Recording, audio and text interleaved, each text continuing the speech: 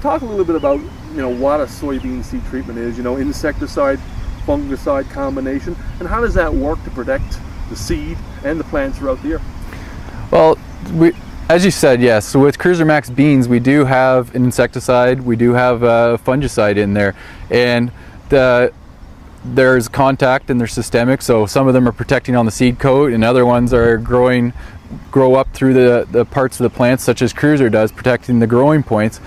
So it can protect the roots and the shoots when it comes to the insecticide from insects. And for diseases, it's both seed and the soil-borne that it's protecting against. So what am I getting with a seed treatment? I'm sitting here trying to decide whether I'm going to use a seed treatment this year.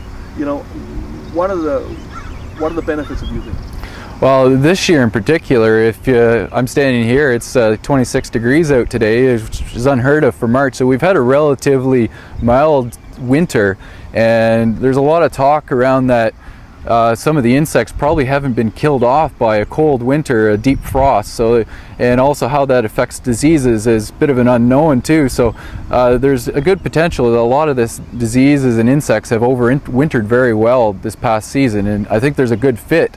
And we'll see that in the next coming bit, what starts to emerge as far as insects, how they're going to fit. I think we'll see. What about some specific insects, some specific diseases that growers tackle here in Ontario, for example? Well, the big one when we first launched Cruiser Max beans, and what drove the growth, was bean leaf beetle pressure. We really was doing an excellent job on protecting against bean leaf beetle. And so that's one to watch out for, and aphids is probably the other big one that we always watch for, and it's really hard one to predict. Yes, we can look at what's overwintered, but there's always those populations that can blow in too. So those would be the two insects we would be probably mainly watching for. Seed corn maggot does play a role if you've had manure applied to a field, or the field is a high organic matter field. It does show up there as well. As far as diseases, Pythium's a big one. If we get into, like, we're getting nice and dry here now, but things can turn around quickly in the spring, and if it gets wet, Pythium can start to show up. And Rhizoctonia likes wet and dry cycles and warm and cold, so if we start to see those types of cycles, I think those diseases as well can appear. Take us through the year if I'm using a seed treatment, for example. What am I going to see early? How is my plant going to perform? And then through the year, how is it going to perform, as I say, all the way through to yield, for example? Well, some of the things we've heard from growers, some of the benefits is just good, even emergence rather than them coming up at different times. We see nice, even emergence. We see a strong stand establishment.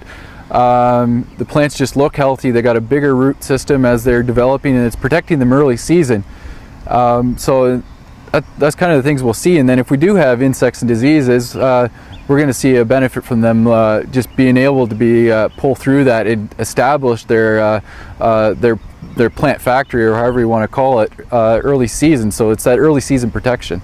Talk about a little bit about return on investment. Obviously, a healthy plant it's got a potential to yield higher. Talk about the return on investment and potential yield gain.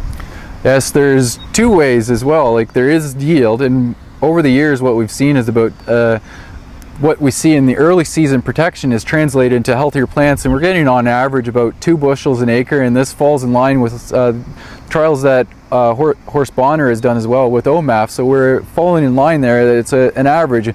Where we see a difference is that when you do have those insect problems, that we do see higher bumps in yield, and bean leaf beetle sometimes 4 to 6 bushels an acre. We've seen aphids in Quebec as high as 8 bushels, making a difference on yield. So it's interesting because Cruiser is one that we still see some yield bump even in the absence of pest, and it's something we've done a lot of research on with this vigor effect. So we do get a bit of a yield bump even in under low pest pressures.